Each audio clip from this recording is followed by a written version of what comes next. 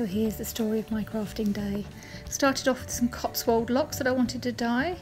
I've got an Easter egg tablet in the pot there. Now over to double knitting, making a swatch in advance of the bipolar project that I want to do.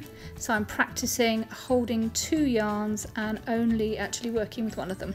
I think it will be a good skill for colour work too.